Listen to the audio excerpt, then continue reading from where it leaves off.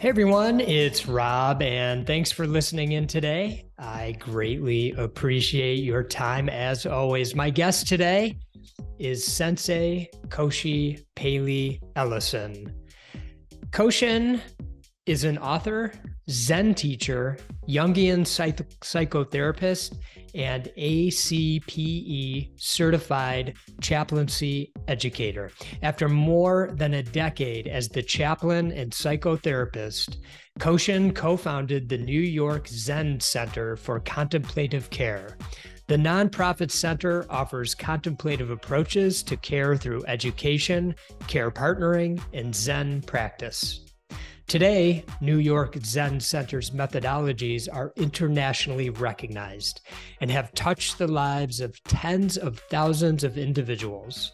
Koshin is a renowned thought leader in contemplative care. His work has been featured in the New York Times, PBS, CBS Sunday Morning, and other media outlets. He's the author of Untangled, Walking the Eightfold Path to Clarity, Courage, and Compassion, Wholehearted, Slow Down, Help Out, Wake Up, and the co-editor of Awake at the Bedside, Contemplative Teaching on Palliative and End-of-Life Care. Koshin began his formal Zen training in 1987, and he is a recognized Soto Zen teacher by the American Zen Teachers Association, White Plum Sangha, and Soto Zen Buddhist Association. He serves on the board of directors at the Soto Zen Buddhist Association, New York Zen Center for Contemplative Care, and Bar Center for Buddhist Studies. He has completed 6 years of training at the Jungian Psychoanalytic Association, as well as a clinical contemplative training at both Mount Sinai Beth Israel Medical Center and New York Presbyterian Medical Center. He is an ACPE Certified Educator, Chaplain, and Jungian psychotherapist. His academic appointments include co-director in Contemplative Care Services for the Department of Integrative Medicine and as the chaplaincy supervisor for the Pain and Palliative Care Department at Mount Sinai Beth Israel Medical Center, where he has also served on the Medical Ethics Committee for 18 years.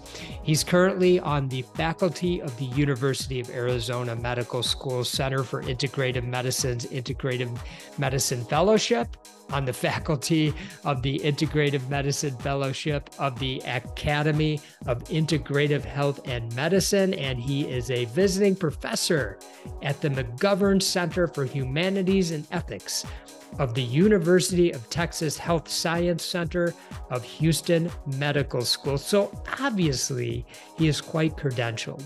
Now, Koshin and I talk about what it means to be truly alive in every moment. We also talk about his amazing book, Untangled. You're going to love his easy nature and the humor he brings to our conversation. So please enjoy my conversation with Koshin. About the Buddhist tradition is that it's 2,600 years old. And not that that means something in particular, but it is about 88 generations. And over those generations, you see the same patterns. So oftentimes people will say like, oh, social media, or it's the way our society is, or whatever. It just seems to be the way things are. Mm-hmm. And so I think that there is a habit, our brains are deeply repetitive and they really like repetition. And so to change and to be open actually takes a little bit of work. And it's something that some people call hard. It's hard to do, to stay curious and open. And yet I find that that's one of the places where we can really foster, that has been true for me. Mm-hmm. That I've been able to foster a sense of clarity and courage and love, Mm-hmm. and it's just, what comes to mind is I was just talking with some students literally just about half an hour ago, where we're talking about how rare it is to really root yourself in anything, that we kind of tend to say, oh, I'm distracted, or it's too hard, or I'll try a lot of different things. I'll do it and use an app now, and I'll use this. But at a certain point, we have to, in my experience, if we want to really be free,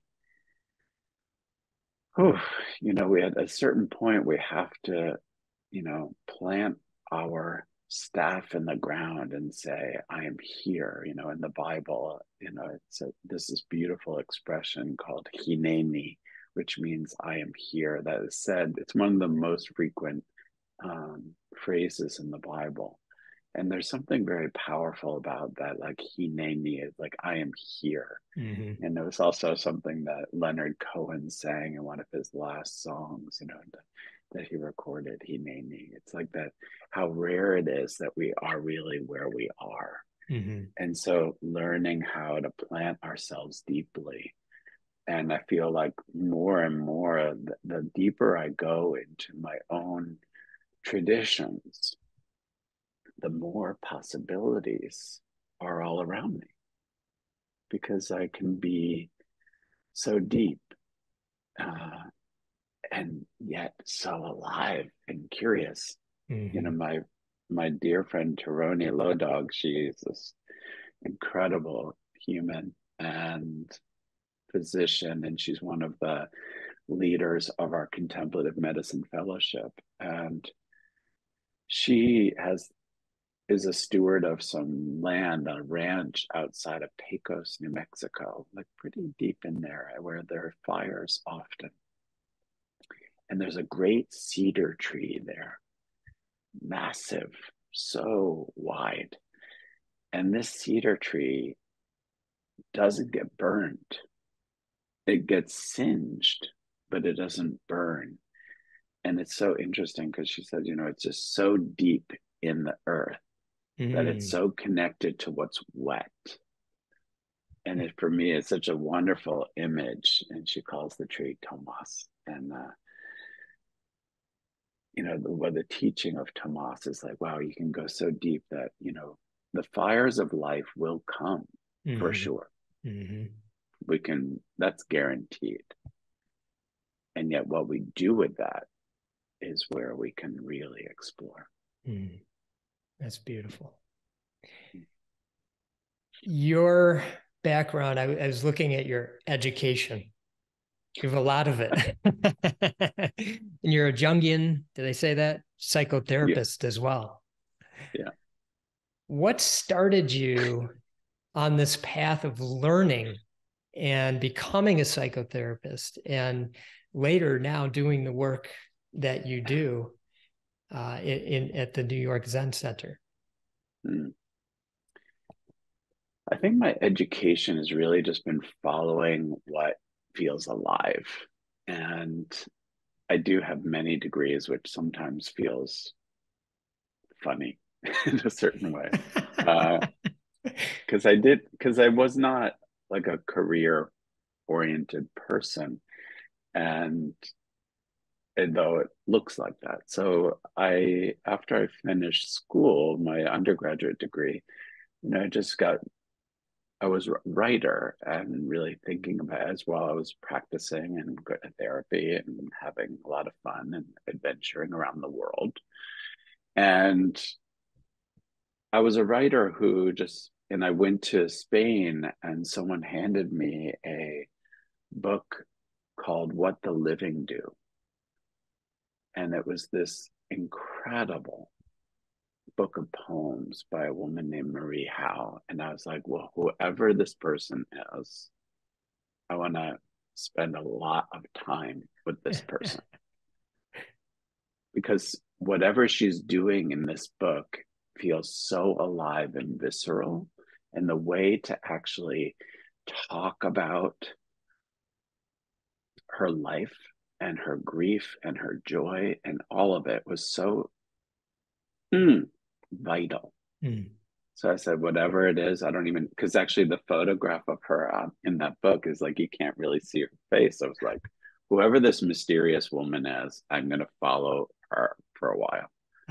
And And so I found that she was teaching at Sarah Lawrence College. And I was like, well, how do you study with her? I was like, oh, she teaches an MFA. I'll get an MFA. It's great. I often, the second time mentioning Leonard Cohen, just I love Leonard Cohen. And he,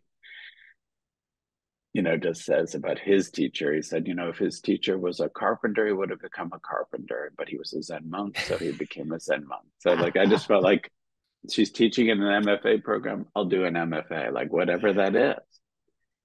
And we actually, that was the beginning of, studying with Marie, and also our now, like, wow, like 25-year friendship.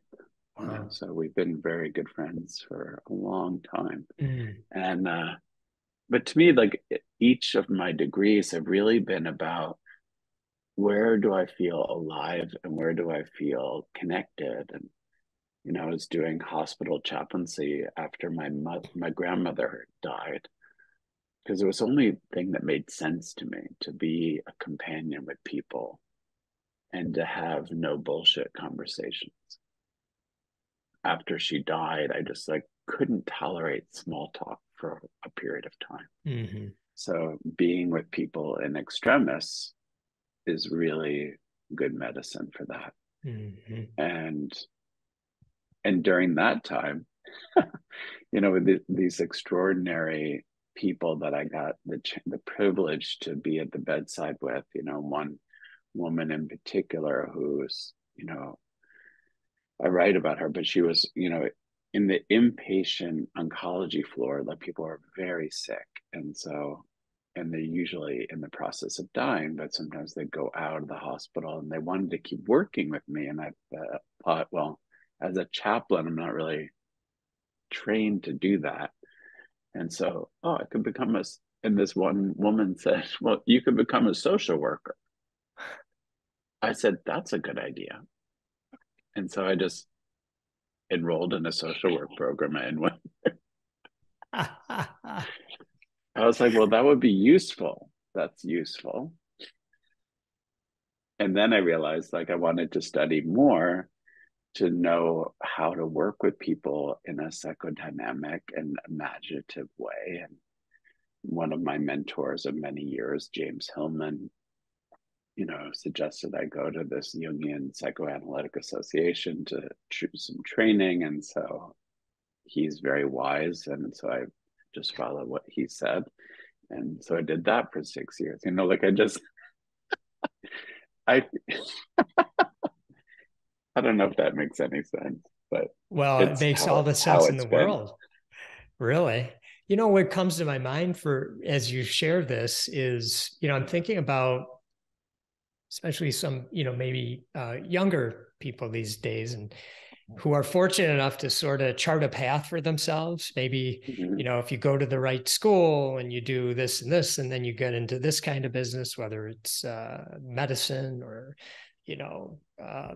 law or business, whatever, finance, whatever it might be. And maybe you find yourself at a certain point 10 years after wondering what the heck you did. And I wondered how you had maybe an intuition in some way to not have charted such a path for yourself, but allow things to unfold as you made your way through life. Today is a very special day, which brings to my mind the things that you're talking about, these young people and who are entrepreneurs also. And actually, there's two of them in the other room who are sitting and committing themselves to a Zen path, because I think they came to a similar juncture that you're talking about. For me, I had a very different orientation, because as a very young person, I was very aware that I could die. I experienced extreme forms of violence, both in my home and outside my home, both through anti-Semitic attacks and hunting, and which is terrifying to even say those words. And And so I was just very aware that this, what we, I often call is like our meat puppet, this like,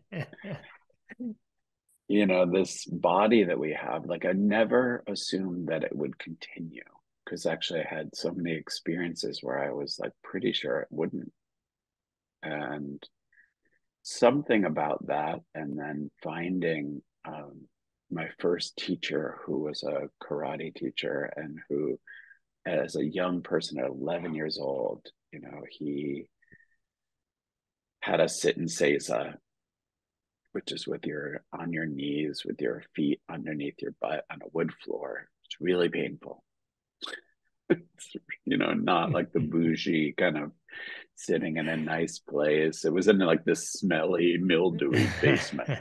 It was not looking at some vista or a candle or but he really used to have us sit like that before we would begin to move. And he said, you'll never be free until you can be still with your pain. And so I got very interested as an 11-year-old kid, which I understand is unusual from a certain perspective, that I really wanted to learn that. And I really began to understand that most suffering in myself and the people around me it was like the beginning of compassion, I think. And for the people who are inflicting pain on me, because like they had great values, it was kind of clear, but their actions were terrible. And so that gap I became super interested in. And I think that maybe that's what you're talking about, that we don't tend to be taught how to bring those things together. How do we have an integrated life where what the values that we say that we have rarely match what we do with our time. And, I've had the privilege of working with many dying people who actually knew that they were dying, because we're all dying. And, but most of us are pretending that we're not. But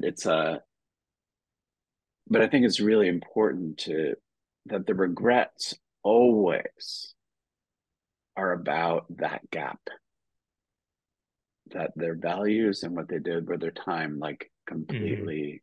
So that gap, so the amazing opportunity we have, and I feel privileged to actually like experience that in myself and have the life of service of trying to encourage others to whatever their values are and how they want to function can come together, and that actually you can do that. That's something you can actually do, right? Which is like amazing. You could actually choose to focus on what the hell are you doing with yourself, and to not, mess around. Well, you have to have fun, but like but I think that is for me is really hard one. It's not like I have it figured out, but it is something that I really care about. And to me, when I'm touching into that, it feels so life-giving. It's like, to me, a source of vitality when like I feel that what I'm saying and what I'm doing are like matching up. You feel it, the spark. Yeah. Delicious. That's right. You got me thinking about something. First of all, when I read this part and you mentioned it, I'm not sure the listeners completely understand what you meant when you said hunting. And it really threw me off when I read this in your book, that you were literally hunted as a child by other kids that were anti-Semitic. There's no words for it, but you mentioned compassion. And I wondered, at that time, did you have a sense of compassion as that 11-year-old, or I can't remember your exact age when that was happening, or now as you look back, how do you find the compassion? Well, to be honest, like I didn't really remember that part of it until writing this book, Is that right? and Wow. yeah, it was like one of those things that our brain kind of seals, and because one of the things about writing this book was really important for me, and I feel that it's an ethical obligation as a teacher and as a writer to share. If I'm going to say, here's where we go, I have to say, and this is how I can companion you in that. Mm-hmm. And for me, it's just critical. Otherwise, it's kind of bullshit. It's like easy to talk about these things. And so part of the book is really this arc of how do we move from our suffering, our tangles, our overwhelm, our horrific histories, or whatever that is, and how do we move into freedom? And that's the Four Noble Truths of Buddhism. And so I really wanted to go deeply in that. And in that process, lots of memories came up. And so it was actually, biking home one night here in Manhattan, and the light had just gotten, that beautiful moment when the sky just kind of pops into a deep blue. It's one of my favorite times of day. Mm-hmm. And I was biking and through this kind of wooded area, and just something about that quality of light where it's just like very, very dim, and especially in a kind of foresty area, that memory just like hit me literally, and I fell off my bicycle. And what was different was that, and I remembered, being chased through these woods by these kids who are on their four wheels with their guns shooting at me, like, die, Jew, die, die, which is, like a nightmare. It's actually like Oh yeah. like deliverance is like a real thing, and it's and I was able to kind of, because it was dark and because they had to stay on a certain path, I just dove into this kind of all of this briar of blackberries, which sounds nice, but actually it tears up your skin. It's like it was a horrific moment. And so I just, fell off my bike, remembering that and just saying, like, I was able to, because of my practice, able to really come back to, okay, Koshin, you're okay. They're not chasing you anymore. And to me, you ask about compassion, it's like, yeah, what makes a child? They were older than me for sure. They're probably late teenagers, 18, 19. What makes someone do that? What has happened to that person that they can see another person as an object? To make something as a hated thing. I mean, I was probably 12 years old. Like, what would make someone want to murder a child? And so to me, just that question, I don't have the answers to that question. But I think that to me, the question is what fosters compassion, because I don't know the answer for them. But I know, like, my goodness, how horrible would that be to actually really think that that's a good activity. Mm-hmm. It's like really like Lord of the Flies, like Lord of the Flies is a real thing. Mm-hmm. And to see that we all have that capacity to do great harm and great, beautiful things is really important to see how, depending on our conditions that we're in, we can really go really different ways. Yeah. Mm. It's powerful. Thank you for that. I'm wondering if at any point, once this memory came to you, if you spent any time on any kind of practice that helped you in some way, or helped them maybe. To me, there's this expression in our Zen tradition called continuous practice. And so where everything is a moment of practice, getting back on your bike is a place of practice. And what I mean by practice is that truly, so you're asking about what practice is. To me, like literally every moment is a place of practice where I have an opportunity to be grounded, to be soft, to be open and upright and loving, and like that is always the opportunity. And so for me, I've been practicing for, almost 4 decades. And so and there's something about the steadiness of diving in, and where everything becomes filled with possibility. To me, like that has been what's been most helpful. And it's about we actually change. When you devote yourself, like Tomas, to having deep roots, you actually change. Mm-hmm. It's like transformation is actually a real thing, except no one can provide it for you.